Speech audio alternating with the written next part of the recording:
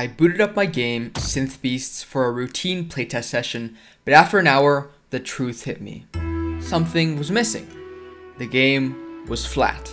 Playing it was fun, but there was no real way for players to express their unique style, and some of my favorite games and core inspirations like Hollow Knight have player expression as a core tenet of the progression. In that game, the charms that you pick up let you tailor your playstyle to your own strength and preferences, but in Synth Beasts, despite it being a creature collector where you can swap around the monsters that you used, swapping those monsters didn't actually change the fact that each one behaved the same way for every single player. And it was at that point that I realized that I had a very serious issue on my hands. How could I transform a flat, invariable experience into something that truly empowered players to make the game their own? So the thing is, Synth Beasts has to be deep, right?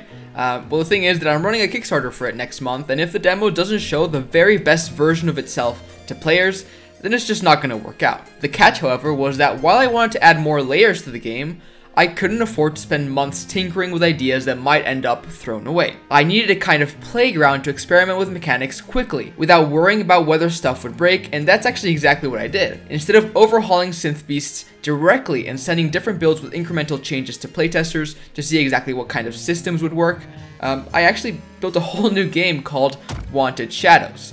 And this roguelike side project became my testing ground for the badge system mechanics that would eventually transform Synth Beasts into more than what it currently was. So with Wanted Shadows, I wasn't just prototyping. It became a kind of figurative, experimental lab where I threw a bunch of ideas at the wall without picking and choosing, and let players tell me what parts of the game were the most fun. The thing is, I needed to figure out two key aspects of the implementation of Synth Beast's badge system through Wanted Shadows. First was the technical aspect. How exactly was I going to program it so that I could add new badges without hard coding a bunch of stuff? Second was the design aspect, and this was the real important one.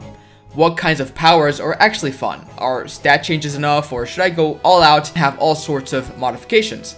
How can I encourage the players to test out different playstyles? Well, the beauty of testing all of this in a different game was that if an idea didn't work out, I wasn't just throwing it away, I was learning from it and integrating it into a cheap commercial game. In fact, Wanted Shadows actually ended up releasing on Steam for just $1.99 US and is soon going to release on consoles. So, as I just mentioned a few moments ago, one of my key goals was to make the system really easy for me to use on a technical level. I couldn't be just copy-pasting stuff all the time, so adding a new stat modifier for a badge should be as easy as just creating a new variable, programming in what that variable would do, and that's it. So I'm not going to bore you with the exact details of how I did this, but the code on screen was what I landed on, and basically the game has this class that holds all of the potential stat modifications that a badge could afford, and each modification stacks onto itself with additional badges. So this part here on screen is what's responsible for the stacking, and what it does is it iterates through every single stat mod and makes it stack. So it's very easy, there's no copy pasting. I don't need to go in and specify how each stat stacks with itself. If the stat is a true or false flag, it just stacks a certain way. If it's a number, it stacks another way, and so on. It's all based on what the variable type is. So that was solved, but what about the design aspect that I also mentioned earlier? Well, I drew inspiration from one of the games that I personally feel has some of the best progression design in modern times, and that is Hollow Knight. In Synth Beast, the badge mechanic ended up working much like the charm system in that game, but there is one key difference. Because the game is a creature collector, I had the choice to either make the badges work for every single monster altogether, or allow the player to choose what badges to give to each monster.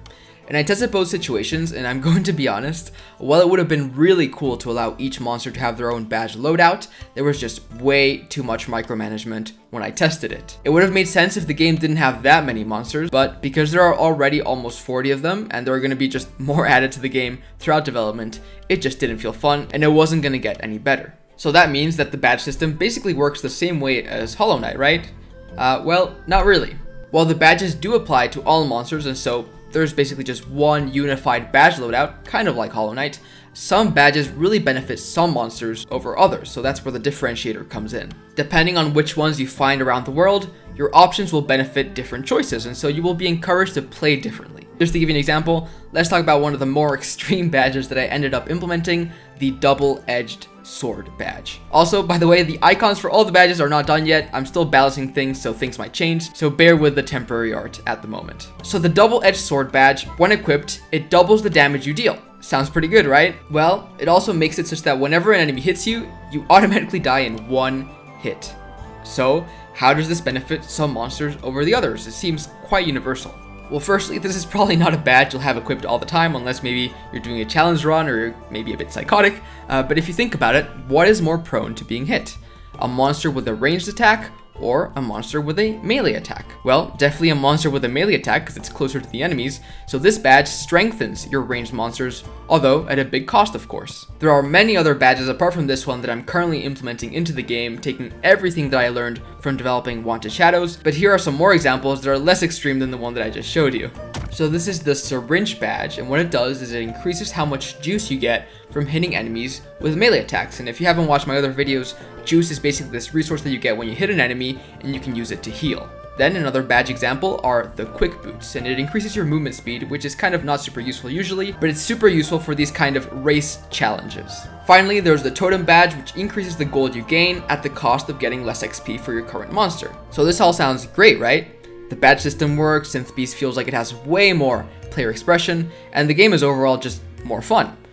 But the truth is that this system that I just explained wasn't my first attempt at taking Wanted Shadows' concepts and applying them to Synthbeasts. Earlier, the system was much simpler, and the way that it worked was that you would get items, much like the badges that exist right now, but instead of being able to equip them, they each had stat bonuses that they would automatically apply to the monster's stats.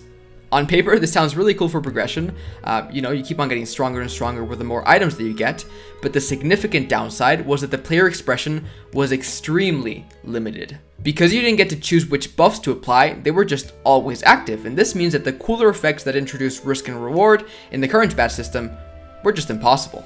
So imagine adding the badge that had you deal double damage but made you die in one hit from the other system. That would mean that if you got the item, the game would suddenly become ultra hardcore and probably not very fun for most players. So while the new system adds player choice, the added benefit that is the true benefit of the system is that because not every single item is active at once, each individual item can be way more interesting. On top of that, you can swap them around depending on the situation that you're in, so that adds just so much more gameplay variety throughout your playthrough, and it just works way better for the kind of game that I'm trying to make. So I've explained how Wanted Shadows benefited Synthbeast in two main ways, but there's actually a secret third one as well. I've gone over how it's helped me learn how to technically implement the badge system and also how to figure out what kind of badge buffs would work best for the game and what kind of framework to present the badges in. But because I also released the game on Steam, the link is in the description by the way, it also actually helped the game financially. I developed Wanted Shadows really quickly in a very experimental manner, so it's not a huge game by any means, but I'm really happy with how experimental and different it is compared to other games in the genre. So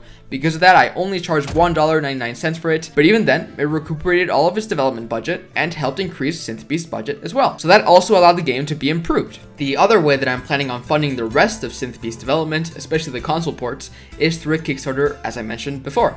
But one thing I haven't mentioned yet is that if you have a really cool idea for a badge to add to the game, there will be a tier that allows you to add your own. There will also be tons of other cool tiers like making your own monster, designing your own boss battle, or even building your own island since the game is set in an open world archipelago. So if any of this interests you, follow the Kickstarter page in the description, and the campaign will allow you to get Steam, Switch 1, Switch 2, PlayStation, Xbox copies, so we've got it all covered. Anyways, that's the end of the video. Hope you liked it, and let me know if you have any cool badge ideas that you think would work well for the game, and I'll see you all next time. Bye.